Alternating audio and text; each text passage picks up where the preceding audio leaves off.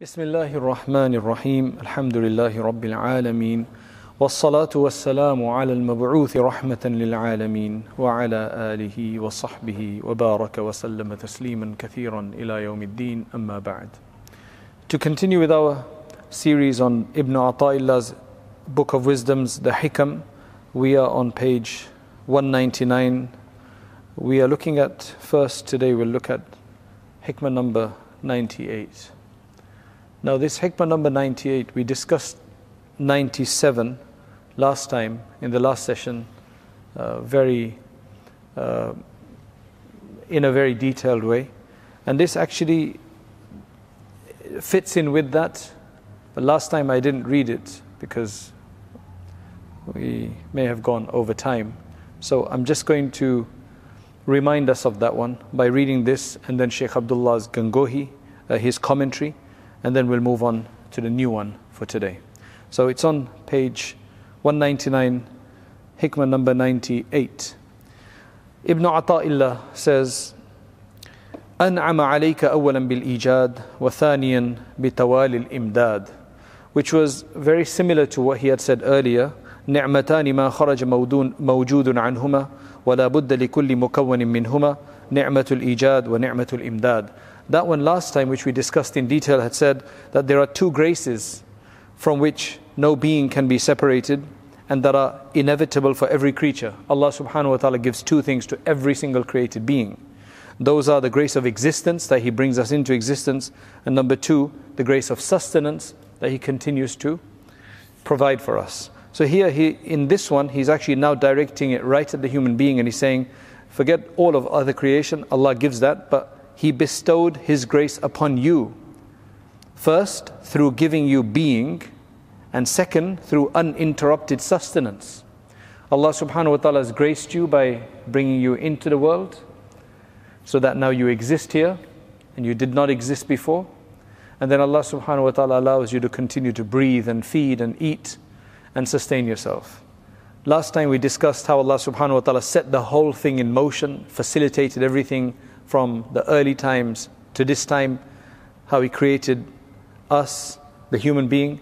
Now if we zoom in a bit more in detail and you look at just the human skin. The human skin is maybe, maybe a millimeter or so in thickness, just over a millimeter in thickness. Now I know I'm sitting in front of a doctor here, but our skin is made up of 3 layers. Right? The top one is called I'm going to test you now. So essentially the top one is the epidermis, and the middle one, which is the substantial portion, is the dermis. Right? That's why you call those who deal with skins, you call them the dermatologists. Right? So they're dealing with the derma. So what's really interesting is that the top, there's 3 layers. The top layer is literally 0.1 of a millimeter. That's the top layer. That's all it is. It's just, if you see a cross section, it's just literally the top layer. The middle layer is the one that has the blood cells, the white blood cells, and so on and so forth. That's the one in which is the root of the hair that we may have. Hair follicles, it actually goes into that middle section, which is the thickest section of our skin. I mean, how thick is the skin? The flesh is beneath it. Now what's really interesting is that the top part of the skin is made up of these cells, and new cells they generate at the bottom of that 0.1 millimeter of skin. That top layer of skin is made up of a different material to the middle dermis layer, right? Which is more, you can say, more steady, that has various different things happening in there. But the top layer is the one that's constantly being regenerated. It takes several weeks for it to become fresh. So essentially our top part of the skin is actually fresh skin, right? So several weeks ago, that which started off at the bottom of that 0.1 millimeter of layer moves its way up. It's small cells, they just move up, really micro, small, very nano cells or whatever you call them, and they move up. And the top part is what sheds. That's what you call skin shedding. It happens to everybody. But that's why this skin never goes old. Right? That's why we constantly have fresh skin. It's an amazing system of Allah subhanahu wa ta'ala. So just the skin amazed me, like just the skin. Then how the heart works, the other complicated organs work. So the skin is, we just see it as, when somebody cuts through it, we see it as we don't see it as 3 layers, just as one layer. It's just one piece, like just a millimeter or so. But it's so complicated. And the contents of the middle layer of that is amazing. Right? But the top layer has been allowed to constantly move. That's why, for example, when they're doing tattooing, they can't just put it on the top layer because that would just disappear. So they have to actually get it into the middle layer. Likewise, henna, that pigmentation gets in.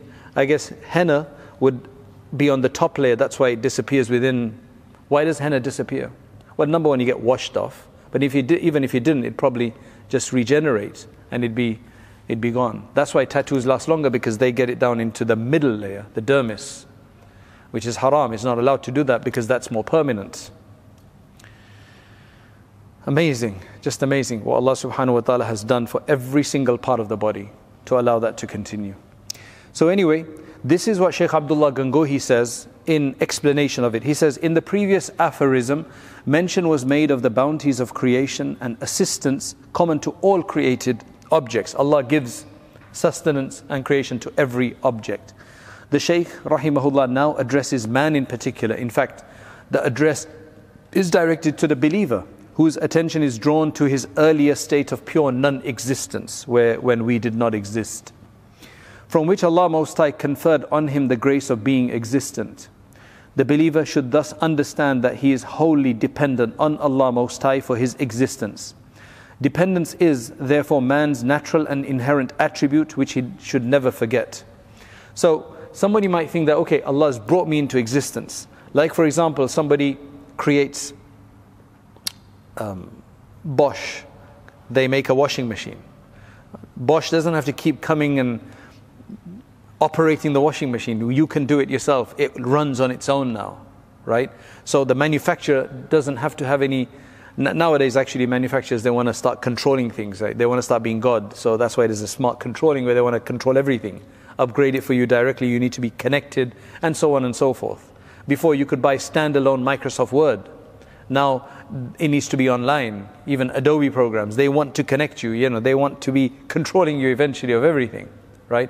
I'm not saying there's anything sinister. I'm just saying that that's what it is. But when it comes to the word, so what we used to think is that, some people think is that Allah subhanahu wa ta'ala creates people and then they just function on their own. So that's why he's making it very clear that that was just one part of his grace, that he created you. But number two, yes, he's given you the tools to breathe and sustain yourself, but then he continued to provide all of that. You are still in need of him. You are still in as much need of Allah subhanahu wa ta'ala as you were before he created you. Yes, visibly there's a difference. Before he created us, we were nothing. What were we going to do anyway? Now we feel we can do something at least. We feel independence. We feel control. Right? But at the end of the day, it's still the same. Because Allah could switch off life immediately, in an instance. It doesn't need an excuse for it. So that's why he's saying, dependence is therefore man's natural and inherent attribute, which you should never forget. We are innately, essentially, intrinsically, by our very nature, we are dependent on Allah subhanahu wa ta'ala, whether we realize it or not. Secondly, with every breath and moment, Allah Most High ensures that man receives his continuous favors, meaning Allah's continuous favors, necessary for his physical and spiritual existence. Food, garments, air, and a variety of other preparations have already been made and are being continuously created for man's physical existence and survival. So Allah subhanahu wa ta'ala made us. He knew that we were going to be dressed, so He allowed various things to be found in the earth that allows us to produce fabric from that. Whether that be the cotton that grows, whether that be the cotton that grows from the ground, or nowadays, whether that be the polyester and other materials that come from the oils that come out of the ground, or whether that is the bamboo fiber, or whatever other fiber that people try to figure out. For man's spiritual existence, though Allah Most High constantly sends His aid in an uninterrupted flow, So we as Muslims, because he's addressing believers and seekers and people who want to be close to Allah, just like Allah created us, just like Allah sustains us with the food and everything else and the air, we also need Him for our spiritual sustenance of the heart, for us to be able to continue to remember Him, to stay in touch, to stay connected, to worship, to show our devotion. We also need His help for that. Just because He's obligated us to do those things, it doesn't mean we become independent in doing those things. We still need His help for that, just like we need His help for our food and breath and air and everything else. So without the spiritual aid of Allah, the believer will go astray. We are literally being stopped from going astray. We're being prevented by Allah continuing to send the power through for us to continue to believe. If Allah doesn't want us to, for some reason, He will just stop. He doesn't even have to push us to the other side. We will naturally we'll just deviate to that side. May Allah protect us. Thus, it has been observed that when Allah Most High terminates His aid from certain people, they fall headlong into deviation. With some people, you actually clearly see it. They were so decent. There's a guy who called me today. He married a convert. She was praying, hijab, everything. And he says, after a few years, she just stopped doing all of that. What should I do? I don't want to leave her. I said, it's not about what you want to do now, right? It could be that Allah has made a decision for you. You should just straight out ask her, are you still a believer? Because if she's not a Muslim, and she's no longer a Christian or Jew either, then your nikah doesn't stand. Your marriage doesn't stand anymore. Whatever you want, whatever anybody says. Just that much has to be there, right? Since it is not possible for one to be independent from the Lord for even a second, then why do we feign independence? Why do we pretend to be independent? Why this self-esteem? Why this claim of excellence? How can these claims be correct, he asks. You should become a slave to Allah, keeping in mind one's origin and refrain from making boastful claims. So that just puts more in perspective what we read last time. Now let us move on to wisdom number 101, which is on page 200. This is a different idea to what we read last time. Ibn Ata'illah says, مَتَى أَوْحَشَكَ مِنْ خَلْقِهِ فَاعْلَمْ أَنَّهُ يُرِيدُ أَنْ يَفْتَحَ لَكَ بَابَ الْأُنْسِ بِهِ مَتَى أَوْحَشَكَ مِنْ خَلْقِهِ فَاعْلَمْ أَنَّهُ يُرِيدُ أَنْ يَفْتَحَ لَكَ بَابَ الْأُنْسِ بِهِ. Now listen, but I'll just give you a prelude. What this is that this is sometimes an experience that some people have. That they suddenly just feel like they don't want to talk to people. They no longer like to hang out. Now, there's lots of people whom that might happen to because they're depressed. Because there's something going on in their life, so they withdraw. People could withdraw for many, many reasons. You get this question, oh, so-and-so is withdrawn, they used to be very good with us, but now they don't want to come out of the house or whatever. Could be psychological problems. Some people have mental problems, that's why they stop. Some people have paranoia about certain things. Or some people are just bereaved, they're just aggrieved. They have some huge sorrow or sadness. There could be many, many reasons why people withdraw away from others. And some people are just naturally like that. Now, none of that is praiseworthy necessarily. It might save you in a way, but it may be unhealthy. Because some people, when they're alone, and that's why a lot of people have suffered during the COVID, because they were forced to withdraw. They couldn't go. They were paranoid. They didn't want to take a risk. Some people didn't want to take a risk. Some people were very law-abiding, and they didn't want to go by, forget the letter of the law. I mean, they didn't even want to go to the spirit of the law, so they didn't want to make any. And there was others who were not going by the letter of the law, but going by the spirit of the law, and some people just flouting the law. But these people didn't, and they were having mental breakdowns. They were having some serious issues.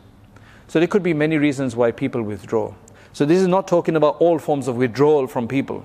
This is not talk about all forms of estrangement, that I don't want to be with people anymore, because there could be many reasons. Some reasons are healthy, but a lot of reasons are not healthy. Humans are creatures, we need people. Allah always created us from other human beings. We always have parents. You can never, you see, with anybody else, with friends, you can replace them. With anything you own, you can replace it. Even with a spouse, you can replace. Right? Not to diminish the position of a spouse, but you can. But you cannot replace parents. You cannot replace brothers and sisters. It just cannot happen. That's a test from Allah. If they're bad brothers and sisters, you think they are, or maybe they are, because sometimes you think they are, but they're not. And sometimes they are bad. Sometimes the parents are unreasonable. Sometimes they could be oppressors. Sometimes they could be just wrong. But recently I saw one son telling his father that, look, Allah has put us into this relationship. Right? Regardless of how harsh you are, I'm going to have to bear it. I may get upset, but I have to just forget about it at the end of the day and just be back. That's the best policy that you can have with people like that. There's no other way about it. Allah has tested you with them. Allah has tested you with them. So yes, I know what you say to me is going to be very bitter and sometimes I'm going to be very upset, but in order for that relationship to maintain, I need to be wise enough now to just say, okay, right, I've gotten angry, but he's my father at the end of the day. She's my mother at the end of the day. So I need to clear my heart. With your kin, that's what Allah wants us to do, to the best of your ability. Of course, unless they are actively harming you, then you can obviously protect yourself. That's a different issue. But I'm saying that when it's just tough to deal with them. Now with anybody else, you don't have to stay friends with them. You can just find another friend if they're tough, if they're complicated people. But with your parents, with your children, you just can't do that. If you're going to treat your own children and your own parents like other strangers, that, hey, I can just stop talking to them, that's absolutely ridiculous. I know some people who do this. They don't speak to their brothers and sisters, for whatever reason. They break ties with them. Now, I've mentioned this before, so I don't want to reiterate everything and repeat everything, but just maintaining ties doesn't mean that you must always be with them and have these huge meetings with them and feed food with them and everything. It means that at least you're on some kind of talking terms. At least you're there for them. It doesn't mean that you have to then always be with them, because some people, just to be with them for too long always ends up in a problem. So you can keep some space. But just remember that this should be the policy with your parents and children. That at the end of the day, you just have to let it be and go back, because that's who Allah subhanahu wa ta'ala has put us there. So anyway, Allah subhanahu wa ta'ala brings us from people. There's nobody created, it's only Adam alayhi salam was created from nothing, from just soil.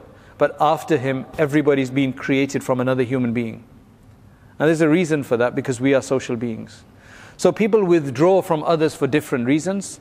Now he's mentioning one healthy reason, right? Which is, he's saying that when Allah alienates you from His creatures, when you feel alienated, you don't feel like being with people, when do you know that that's the right reason or the right feeling, that you don't need to do anything about it and you should enjoy it rather than protest against it? When is the right time to feel alienated? Then know that He wants to open up for you the door of intimacy with Him. If that's what's happening to you, then you should celebrate your estrangement from people. Like you feel like doing more prayer, you feel like doing more dhikr, you feel like spending your nights with Allah, praying in night vigil, then know that your estrangement from people is for the right reason. Allah wants you to be close to Him. But if your estrangement from people is just making you miserable, you're not even praying to Allah, nothing, then that's for the wrong reason. Then it's a psychological, mental problem or something else that's happened. So now let's understand this. So essentially what the author is telling us is that generally, and I'll summarize it quickly for you. What happens is that when Allah subhanahu wa ta'ala wants to draw somebody very close, then it's almost like He forces you into a i'tikaf. He forces a person into a retreat with Him. That means that you could be in your house or even living among people, but you don't feel like interacting as much. And this is the sunnatullah. This is Allah's way in this world. This is how He does it. right? But it's always temporary, remember that. It's never permanent. This is always temporary. It's a temporary retreat. Retreats are always temporary. If a retreat becomes permanent, it's no longer a retreat. It's your style, right?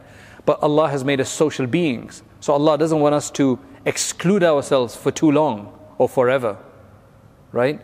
Generally speaking, people exclude, and I've read this in the lives of the pious many times, right? So when you hear about them, many of them have gone through this kind of a feeling where they just didn't feel like being with anybody. And they were just doing dhikr and so on and so forth. And then after that, they came back out, much more powerful than they were before, because now they were connected in a very strong way. This is the kind of khalwa that they speak about. So, this is what he says. He says, this is the way of Allah subhanahu wa ta'ala among His creation, that when He wants a person to start really enjoying the remembrance of Allah, like really enjoying that remembrance, and Allah wants to grant him His awareness and His ma'rifah and His knowledge, then He makes him feel estranged. He doesn't feel right when he's among people. Allah then engages this person in the service of Allah. And He inspires him to do more dhikr. It becomes easier to do dhikr. It just becomes easy, you just want to do that. Until with that abundance of remembrance, the heart becomes filled with light. Then the person gets other gifts from Allah, where they witness certain realities. They feel the sweetness of Iman, right? It's certain experiences that happen, right? Thereafter that, once a person is complete in that regard, Allah subhanahu wa ta'ala then returns them back to the human beings, back to social life. They feel like they can engage with others again. Now, what they will do is they will only take the best from people. They will never be such that they will allow people to take them over and engage them in the wrong things.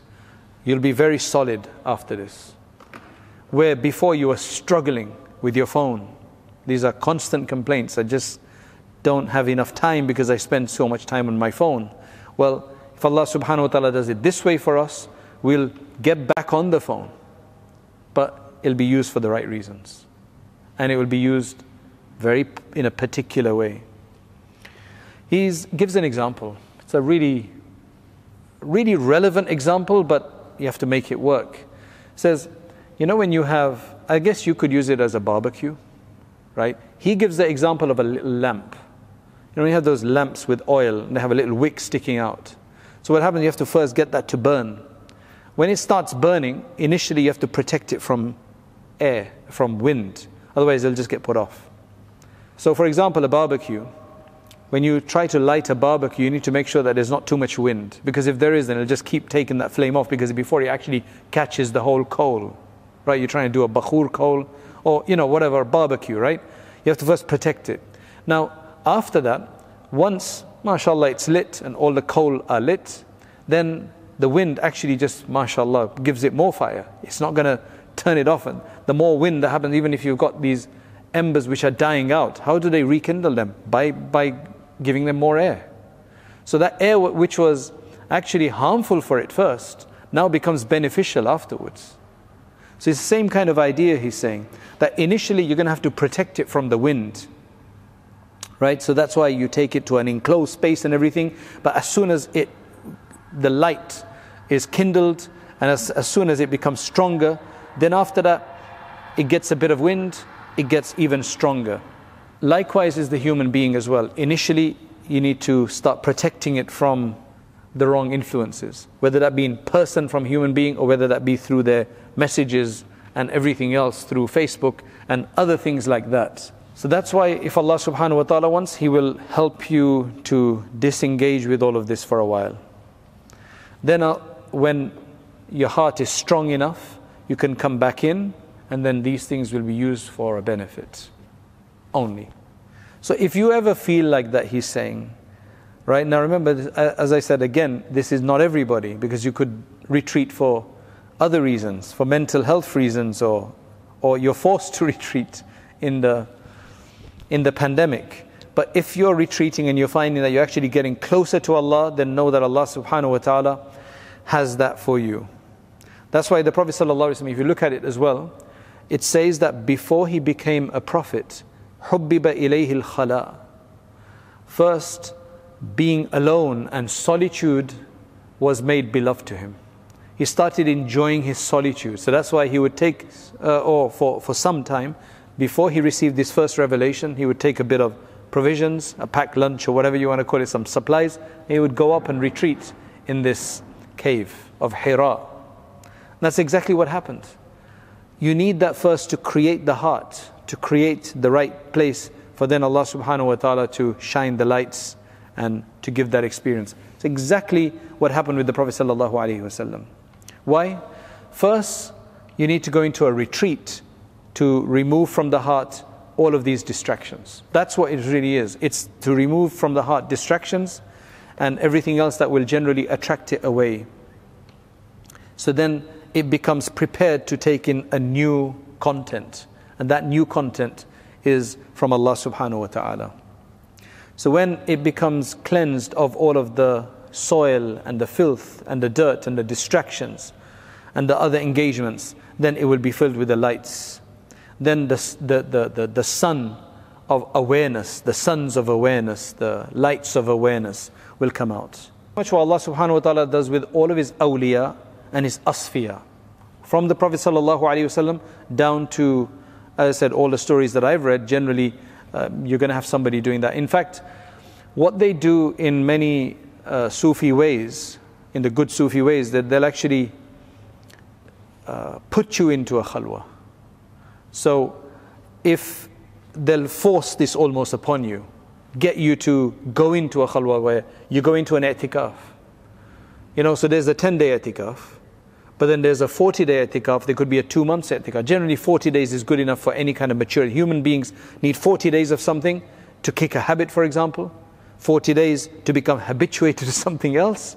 Do something for 40 days. You can probably do it for the rest of your life. Right? As long as you don't go without it for 10, 15 days or something. So that's what it is. 40 days is the kind of maturity period. So in Tanabaun, Hakim al-Ummah used to do that. He used to have people come in. He had this special place out there in the woods, right? A building. They would be given, I think, food twice a day or something, and they would just have to sit there and do dhikr. It was like a khanqa, right? Like a retreat. It's exactly like a retreat. Today you pay you pay a huge amount of sums to go and do this. Those days the Shaykh did it for you for free, right? So essentially that was it. It was to force you into that khalwa and then to detox. That's essentially what's happening here. So this is Allah's sunnah with the awliya and asfiya, that He gets them to flee the people. Now if they flee themselves and they feel this, alhamdulillah, but that's why I said some shaykhs, they try to compel this state upon you if they think you're ready for it. So until, yes, then after Allah subhanahu wa ta'ala lets them go out to people and they just shine, mashallah, and then they help others and people benefit from them as well. That's why there's a poet who says, تَحْيَا بِكُمْ كُلُّ أَرْضٍ تَنْزِلُونَ بِهَا كَأَنَّكُمْ فِي بِقَاعِ الْأَرْضِ أَمْطَارُ وَتَشْتَهِي الْعَيْنُ فِيكُمْ مَنْظَرًا حَسَنًا كأنكم في عيون الناس أزهار ونوركم يهتدي الساري برؤيته كأنكم في ظلام الليل أقمار. The whole land will then become enlivened by you. Any land that you alight upon, wherever you go to stay, whichever area you're in, that will become lit by you. It is as if you are the rain that brings a lot of sustenance for those. You're the one who will bring the rain and shower down for those hearts that need it.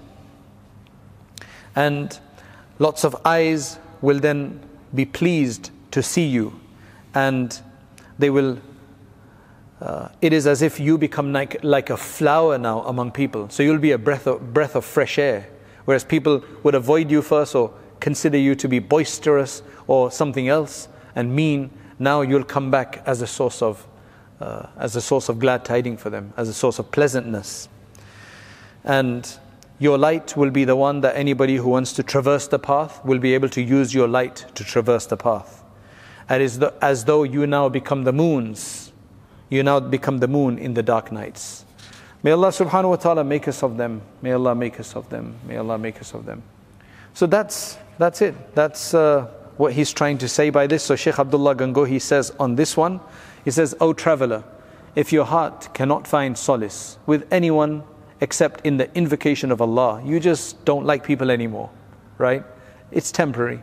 As long as you're finding solace in the invocation of Allah and you become terrified of creatures, then understand this state to indicate Allah's willing intimacy for you, and that He will keep you aloof from all things besides Him.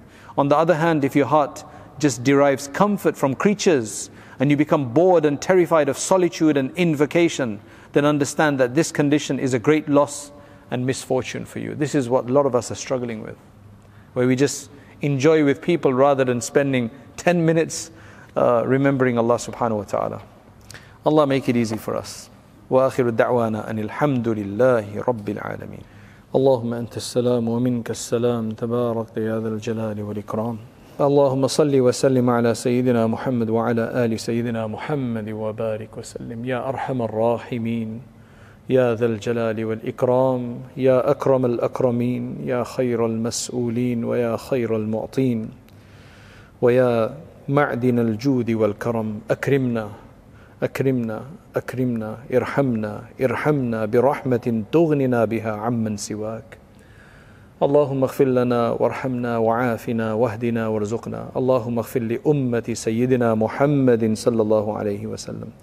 اللهم اغفر للمسلمين والمسلمات المؤمنين والمؤمنات الأحياء منهم والأموات. Ya Allah, have mercy upon us. Ya Allah, forgive us. Ya Allah, purify us. Ya Allah, protect us. Ya Allah, enable us to do the right thing. We thank you for our existence. We thank you for the gift of sustenance. Oh Allah, you have given us so much more than so many others. Oh Allah, do not allow us to use what you have given us to disobey you. Oh Allah, protect us from distractions. Oh Allah, call us to you in the right way. Oh Allah, allow us to remember you and to find comfort in your remembrance and to enjoy your remembrance. Oh Allah, grant us the tawfiq to remember you. Grant us the ability to thank you. Grant us the ability to be correct human beings, to be the way you want us to be, the way you want, the way your friends are, the way your awliya are. Oh Allah, accept us from among them as well. Oh Allah, we don't have much to show, we don't have much to offer, but oh Allah, with your assistance, it can only happen with your assistance. Oh Allah, we are only sitting here and discussing these things because you have allowed us to be here. We could have been doing so many other things, but oh Allah, we are here because you've allowed us to be here. Oh Allah, now that you've allowed us to be here, oh Allah, allow us to be now accepted. Oh Allah, let it not stop here, but oh Allah, facilitate the other steps for us to be close to you. Oh Allah, make this easy for us. We struggle, we fail, we fall, oh Allah, but do not let us be defeated. Do not let us stay down. Always allow us to stand back up and allow us to be steadfast, allow us to be strong, allow us to gain your love in our hearts, to love you and for you to love us. Oh Allah, protect us and protect our parents and all our relatives, and especially our children and our progeny until the Day of Judgment, who you've made us responsible for. Allow us to fulfill that responsibility. Allow us to be forces of good in this world. Allow us to leave a legacy. Oh Allah, remove this pandemic. Oh Allah, remove this pandemic. Oh Allah, protect us. Oh Allah, protect us. Those who have passed on, grant them a high status. Those who are suffering today, remove their suffering. Oh Allah, those who are subjugated, remove their subjugation. Oh Allah, assist us and protect us and bless us. And oh Allah, we are abundantly thankful to you, and grant us the tawfiq to always be grateful to you and to constantly be grateful to you for everything. سبحان ربك رب العزة عما يصفون وسلام على المرسلين والحمد لله رب العالمين برحمتك يا أرحم الراحمين. Jazakallah khair for listening. May Allah subhanahu wa ta'ala bless you. And if you're finding this useful, as they say, do that like button and subscribe button and forward it on to others. Jazakallah khairan. Assalamu alaikum wa rahmatullahi wa barakatuh.